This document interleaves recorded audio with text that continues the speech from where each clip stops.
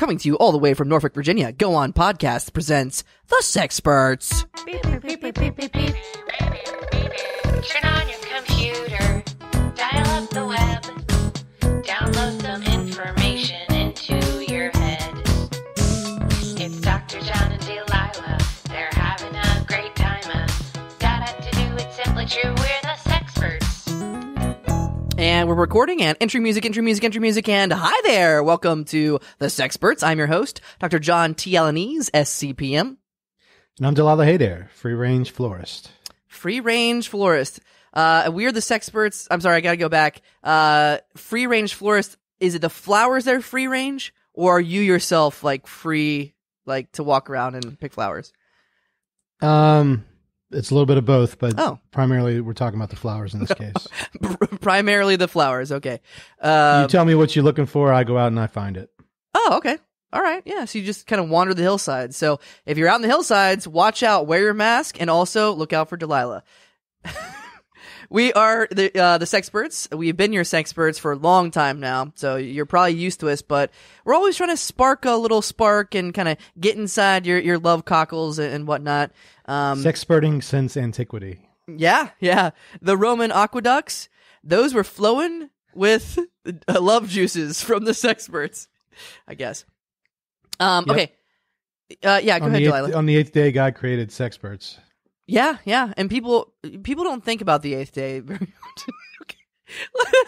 We're the Sexperts. So excited about day 7. Yeah, I know. It's hard to cram all that knowledge in 1 hour church session. We're coming to you live every week from a different location with a different topic. I, due to COVID, am not in a different location. I'm hunkered down in my COVID bunker with my wife Mildred, who's in an iron lung right next door, so I can't talk too loud. Catch me on that, Delilah. But where are you coming from, Delilah? You called it the hillside. Wow, okay. I can see the sun shining on there. It's a beautiful day out here. I will say it's getting a little bit close to winter, and the flowers are few and far between. But I've got nothing but time. That's got to be a seasonal thing, bud. I'm gonna keep on looking. That's got to be a seasonal thing, bud. You know, you can't have a backup plan. I got the roof I put over my family's head and the food I put on their table is not seasonal. So I'll be out here, okay, earning my pay. The old-fashioned way. Well, what is seasonal is our topic of the day, because we have a different one every single darn week. And this week, the only show with a weekly topic of the day.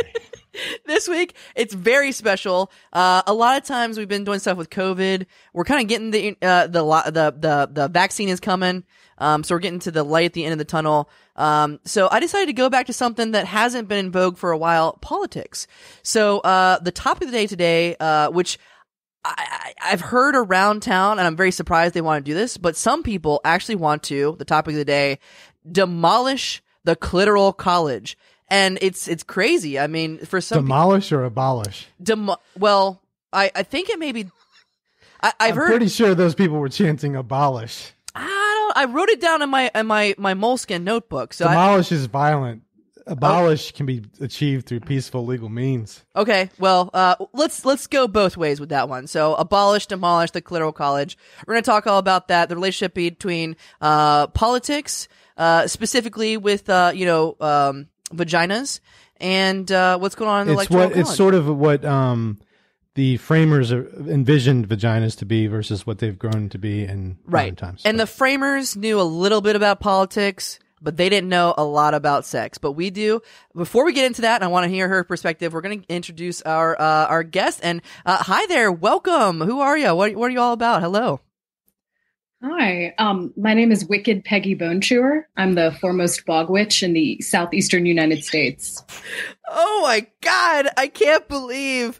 I've been watching The Queen's Gambit, and when you look at that, you're like, oh my God. To pluck somebody out at the top of their game and then just look at that cross section of their life, you're rooting for them to go all the way. And we have the foremost bog witch from, did you say Southeast? In the southeastern United States. The southeastern United States, yeah. And I think you could go all the way. You could go all the way to Moscow. You could be the biggest, baddest bog witch. They don't have bogs in Moscow. Do they not?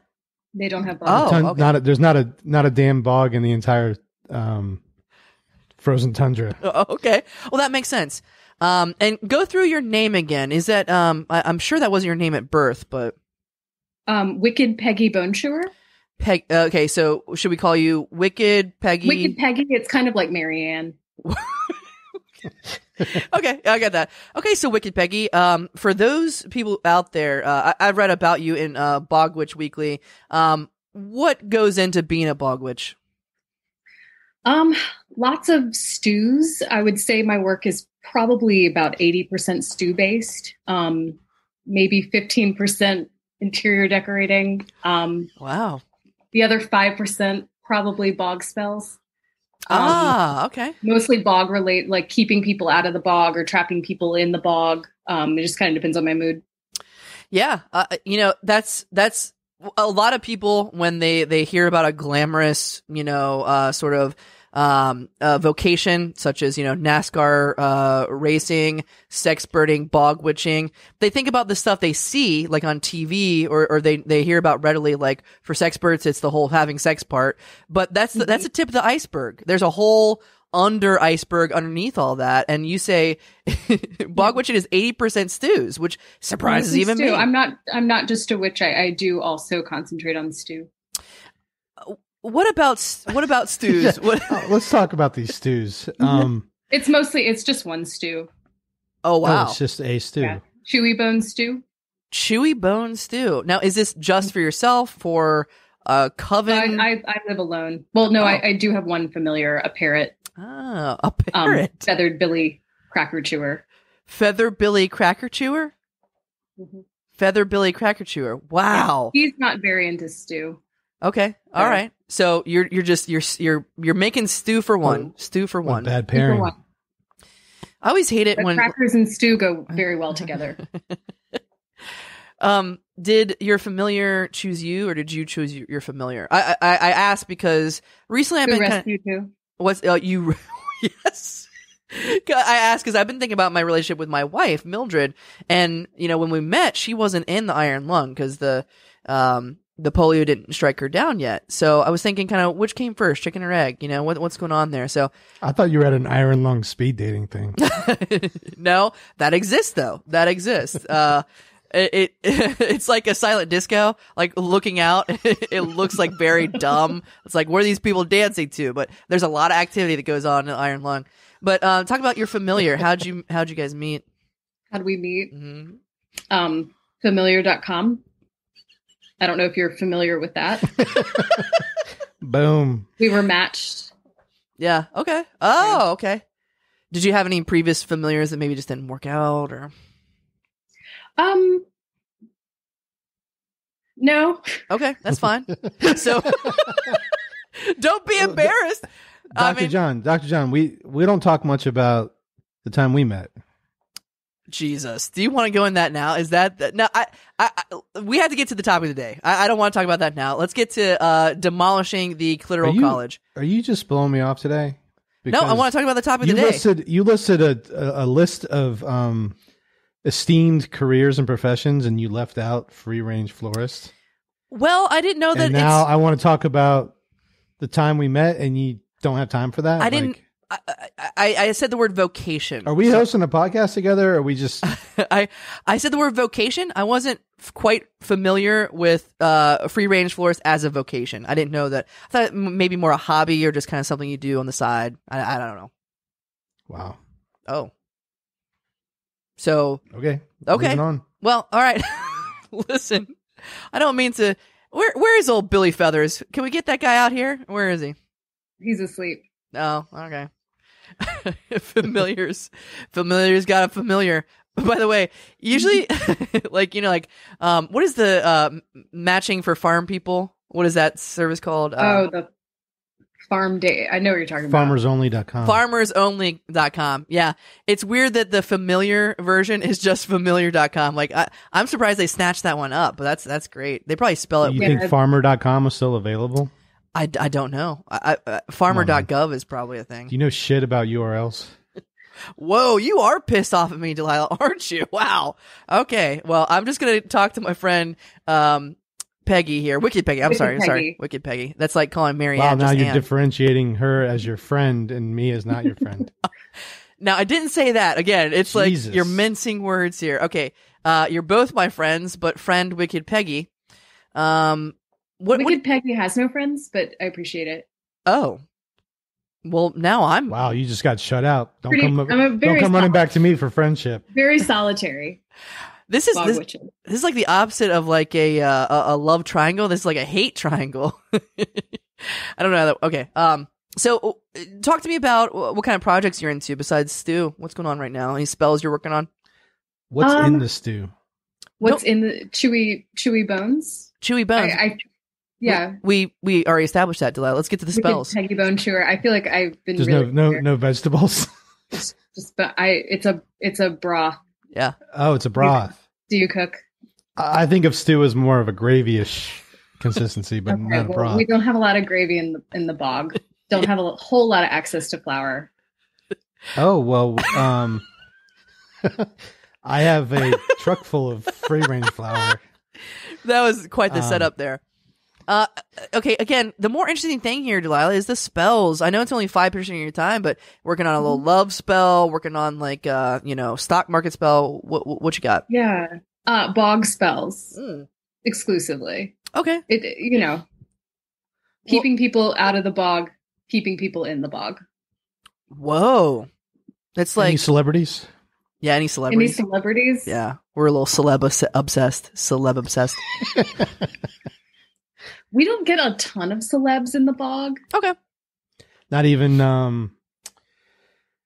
Matt Damon. Who are you thinking of? Keanu. Who are you thinking of? The guy that was married to Robert Redford, Angelina Jolie, Billy Bob Thornton. Billy Bob Thornton. Yeah. He seems like a bog type. He does seem a bog person, yeah. I could see him. He has not frequented my bog.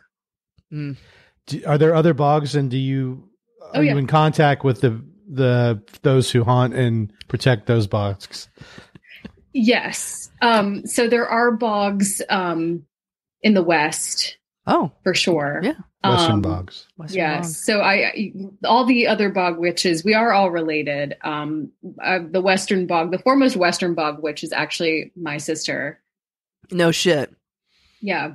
Is it kind of like a good witch, bad witch sort of thing, like in Wizard of Oz?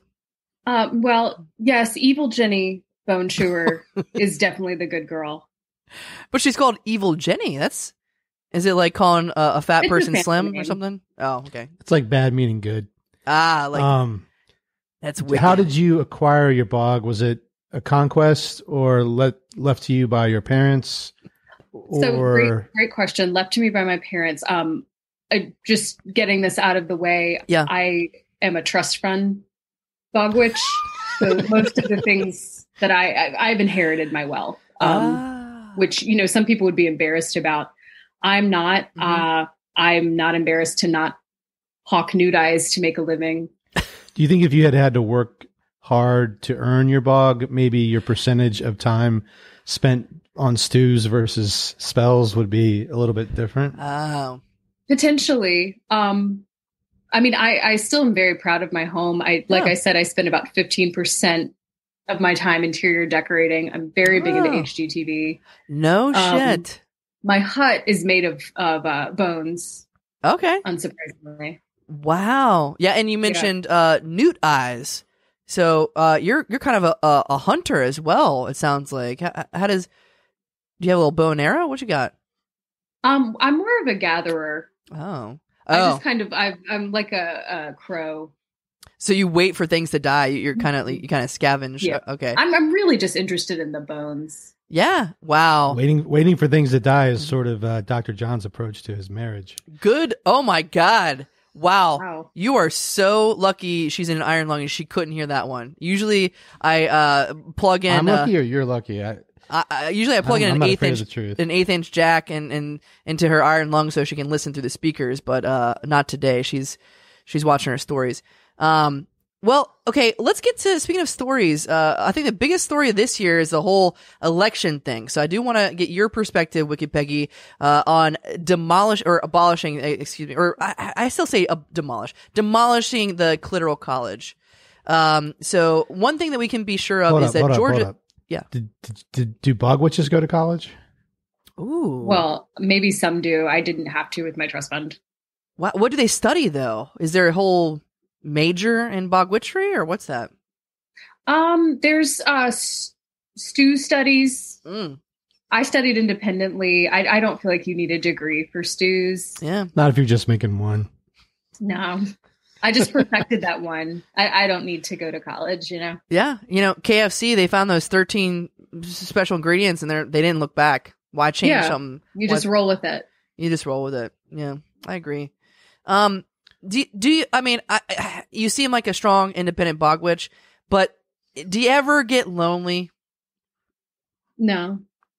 Is it because a little Petey or? No, I don't know how to tell Billy? you this being on this podcast, but I am asexual.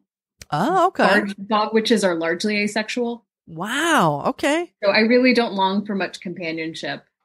Wow. Not even friendship, mentorship. Not even those who your spell have kept in the bog against their will. No, I'm totally in that for the bones. Wow. Oh, that's a bone thing. Yeah, it's a bone thing. Hey, so is Bone Thugs in Harmony. I do want to ask you, because I hit on something. What about mentorship? You ever maybe thought about having little bog witch underneath you, kind of showing her the ropes, maybe taking over the and Southeast? Collecting her bones? Ooh. I didn't think of that, but maybe. If she's no good. Yeah. Or if she is good. I'm always after some bones. Is there such thing as a bog warlock?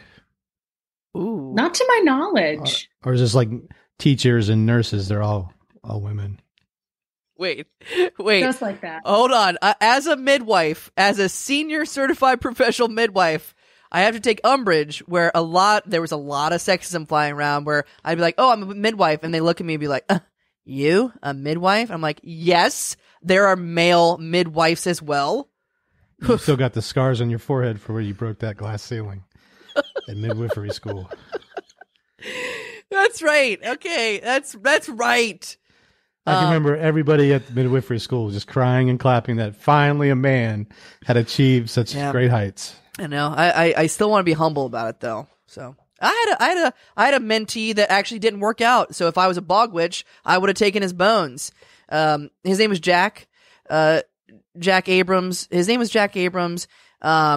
He was born to be a mechanic, He had a mechanic. When you're in there, with, the lady parts, you can't treat him like engine parts, okay? You can't. So I tried to tell him that, and I don't want to, Anyways, more about you. So speaking of being too rough on the lady parts.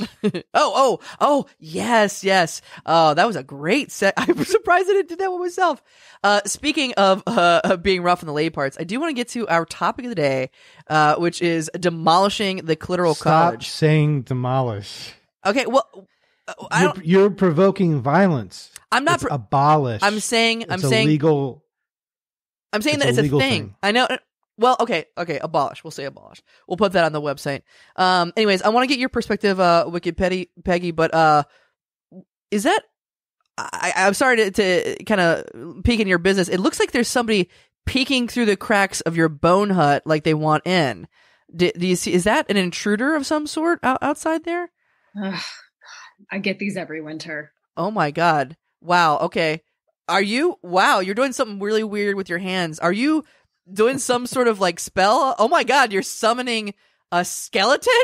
What the hell I'm so sorry. It's the worst time for this. I'm so sorry. Can you just 1 second? Yeah. Okay. Well, it's like watching the sausage get made. It's just stew this time. Oh my God. Okay. Well, it looks like it may be all the time. Oh my God. She's the skeleton is ripping the flesh off this. Okay.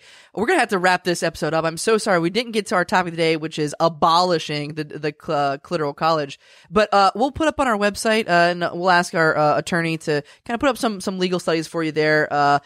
That's it for the Sexperts. I'm your host. Oh wait, she's back. Hey, Wicked Peggy, just for a second. Sorry, I know you're busy. Do you have any last words for, or anything you want to plug? Anything you want to put out there, for our listeners? I would love if everyone came to the bog. No reason why. That sounds good to me. I'm running out of flowers here on this hillside. Yeah, I need a summer vacation home. Okay, well, thank you so much, Wicked Peggy. That's it for the Sexperts. I'm your host, Dr. John T. Alanese, SCPM. I'm Delilah Haydair, disrespected sexpert. We'll see you sex time.